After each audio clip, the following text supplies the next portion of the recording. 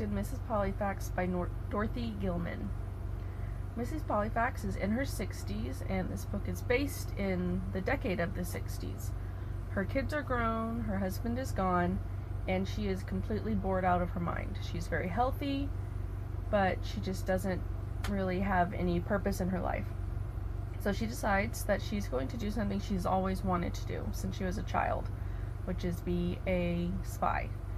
She looks up the address for the Central Intelligence Agency in Washington, D.C., and makes an appointment just to talk to somebody, and they're very confused as to why she's there, but she volunteers to be a secret agent.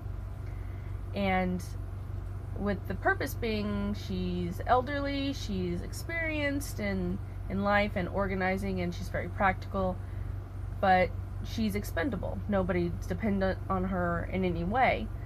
So if they need her to do something, she can do whatever they need.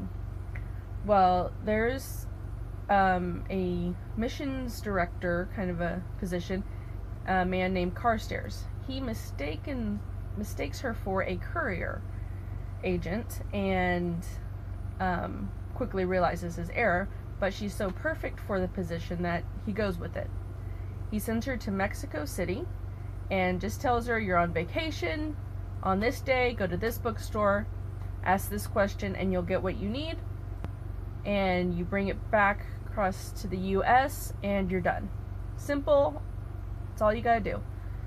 Well, she goes to Mexico City. She enjoys her trip, but she goes to the bookstore early. She figures it's a tourist place, I'll go and then I can go again on the right day. On the day she goes the first time, she talks to the shop owner, and he encourages her to learn and to play solitaire. In fact, he gives her a book about solitaire, and then on her way out, he also tosses her a deck of cards so that she can play the games she's learning. Well, 4 days later, when she goes back on the proper day, there's a different shop owner. And he ends up drugging her, and she wakes up in a shed, and she's tied up to back with another prisoner, Mr. Farrow. He's in his 40s. He's actually worked for the CIA for a number of years in Mexico City. And the two of them are then transported to Albania. In Albania, they're taken to the Alps, they're put in a cell, they're questioned. They have no proof that Mrs. Pollifax is actually a CIA agent, but they do know that Mr. Farrow is. So when they question him, he comes back injured, he has a broken leg, he's beaten up. She spends the next week taking care of him, and she also spends that time stealing and manipulating the guards, and she befriends everybody. She befriends the guards, she manipulates them into getting her supplies, she steals, she barters, she does whatever she can to get everything she needs to get them home.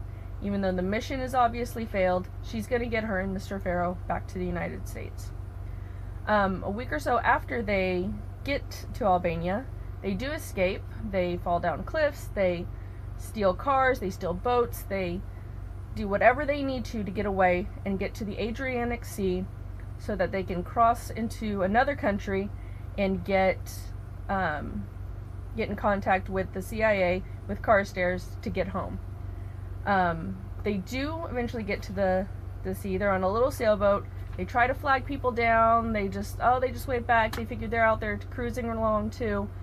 But eventually they're picked up by a merchant ship, which pulls them up.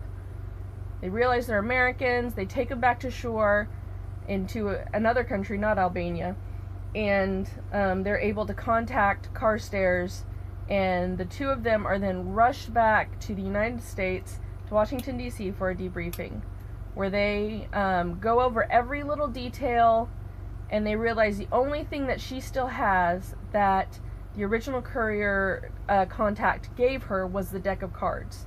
And upon closer examination of those cards, they find the microfilms of information that she was originally sent to Mexico to get. So through all of the chaos of the mission not going as planned, she does actually find the information she was originally sent to get.